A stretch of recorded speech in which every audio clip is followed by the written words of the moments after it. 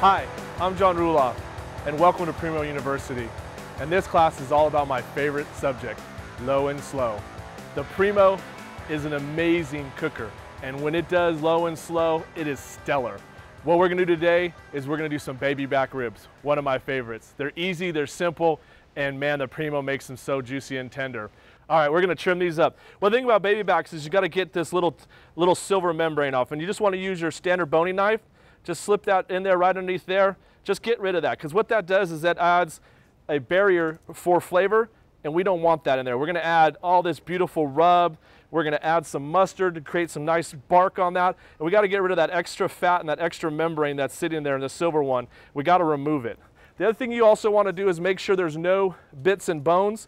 We got a little piece right here off the trimming off the side. Make sure that when you flip it over, just run your hands over, make sure it's smooth, no sharp edges. We got a little bit of a wild tail right there, so we're gonna cut that off and make it easy and clean. Now we're gonna add just a little bit of yellow mustard. Just a little bit, boom, right there. Yellow mustard, this is a big secret.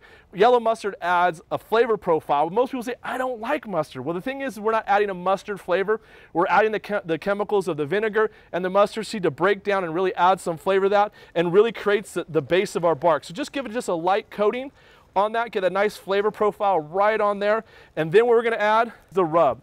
Primo's Honey Crunch rub. We're gonna add a nice little amount of that on there, and it's gonna add this great flavor. It has your paprika, it has your salt, it has your sugars, and it has honey. And let's be honest, a little honey on some pork never did any harm to anybody. So add just a nice liberal covering on that. Just let that rub, just sit on there for about 10 minutes. Let's get nice and gooey, and then what we're gonna do is we're gonna take it over and put it on the smoker.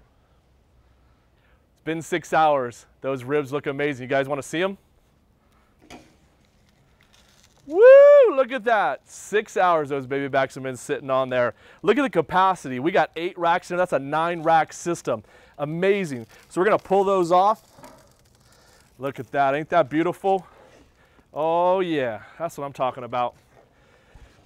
So does anybody want to see them eating? I do, because I'm really hungry. What we're gonna do is we're gonna take one of these racks out. Look at these. Woo! Look at that, that is beautiful. Look at that, nice and tender. Look at that nice bark on there. We'll get a nice little cut in there. Look at that, it's nice, beautiful smoke ring right there. Look at, oh, the juice is just delicious on that.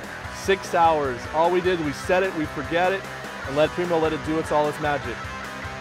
Get a nice other cut. Oh, that is so good looking. When it's all about the food, it has to be Primo.